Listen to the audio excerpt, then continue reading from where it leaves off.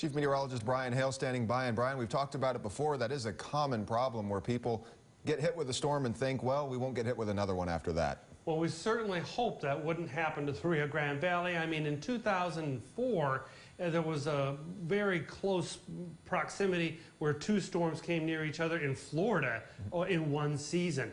But we're going to go ahead and break this down for you so that you don't get too anxious about this tropical scenario, but that you also remain ready to go and up to speed. The tropical update, that's what it's all about. Instead of twins, we have triplets. We have stripped the clouds away here. We have Invest 99 off the coast of Africa. We have Invest 98 out there in the south central Atlantic. And we also have Invest 97 on in toward the Caribbean. So each of these colored blobs represents the 5-day forecast from the National Hurricane Center. So 99 is not an issue yet. 98 heading toward the Windward Islands. We'll examine it a little more closely. 97, though, heading toward the Yucatan Peninsula, that's a concern. That's something we're going to keep in mind. Watch the forecast solutions. The computer's spitting out all the different possibilities here. And you can see that we've got some going on up toward the southeast Texas coast, some toward Louisiana, some toward the Florida Panhandle, and some doing that Veracruzer thing, heading toward Veracruz eventually.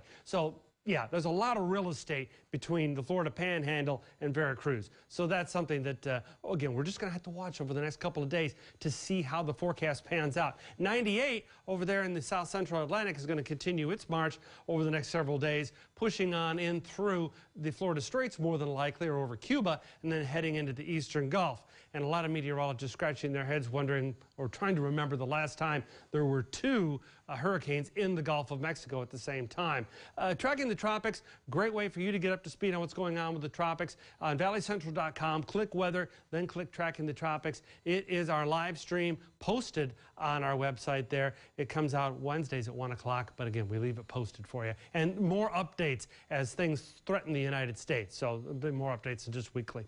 Now, the radar shows as of late the thunderstorms coming down from the north. That's Brooks County, and then you have Jim Hogg County and Kennedy County. That stuff that's been sagging south has been dying quickly, and what's coming down south through Starr County as well. Zoom on in. Here you have Lynn. Then you have Raymondville behind me here. Now you can see as it moves on closer to the Rio Grande Valley, it starts to die down pretty significantly. Our atmosphere is not ready to support any wide-ranging thunderstorm activity, but it is at least enough to support some pips and pops, rain and rumbles here and there. And that's pretty much what all this is as it moves to the south. Futurecast high-res version shows it moving on down and on primarily through the mid to upper valley, and as it does, just continuing to die away. So again, you might get a shower, Edinburgh. You might hear some rumbles, Roma. That's the way it's going to work out tonight, overnight.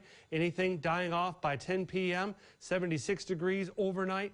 Tomorrow, check it out. We're right back near 100 degrees again, hot and humid. Futurecast tells us that we're going to be looking at the south to southeast breezes, hot and humid on through tomorrow, and then the following day. We're just sort of in a holding pattern now, waiting for the tropics to unfold. Tomorrow, yeah, 104 for Roma, heat index 101 to 105, and Harlingen 99, much the same on the heat index, and it's going to feel that way all the way on through the forecast. That 99 feeling like 105, and the opportunity for rain increasing day after day. Don't forget to check the back seat, folks. Stay hydrated. Make sure the pets have shade and water as well.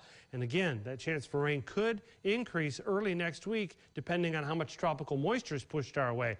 But we also had to remember that if the tropical situation, well, like let's say 97 ends up in the central Gulf, we're going to be just hot and sunny. So that rain could go either way. And that's a look at your forecast.